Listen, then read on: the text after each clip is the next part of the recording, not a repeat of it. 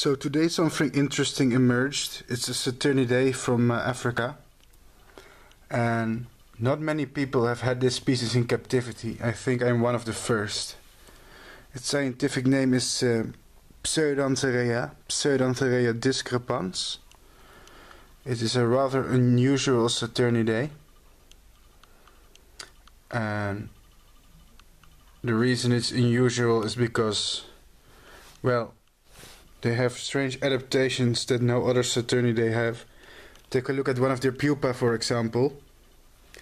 This is the pupa of the Pseudantheraea, and as you can see it's very green, which is very unusual for Saturnidae silk moths to have colorful pupa. And it's one of the strange adaptations that this insect has. And well, not a lot is known about its biology, so I hope to be able to research this species and gather some scientific, information about it. Maybe discover some new host plants or whatever, or color forms. It's an interesting species, not something you see every day. I imported these from the wild. I believe it was from Cameroon. And I think actually this may be the first footage of a live specimen of this species. So, not many people have filmed it alive.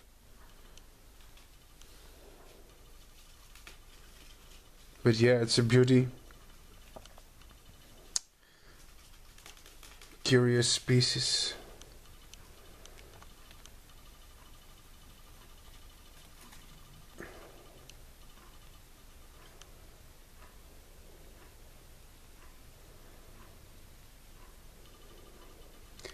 I wish it would settle down so I have a chance to film it. Oh look, it's settling down. There you go.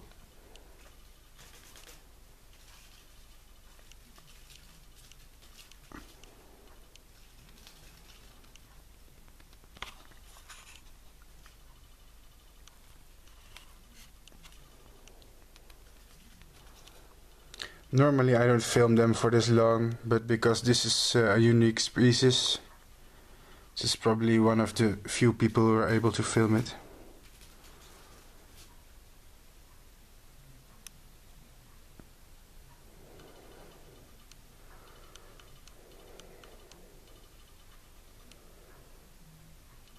I think this is a female, by the way. I haven't checked, but I suspect it's a female. Just looking by the antenna and its behavior.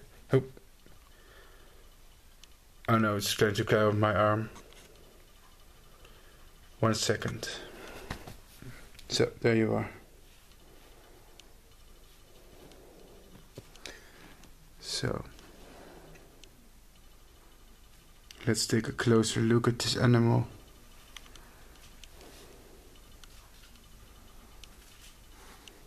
Real interesting. No, there you go. So I really hope to get pairings and be able to breed them. And if I got a pairing, I would probably be one of the first people in Europe to breed this species ever. So that would be an honor. Thanks for watching. Until next time, a lot more unique species are coming this year. So keep watching.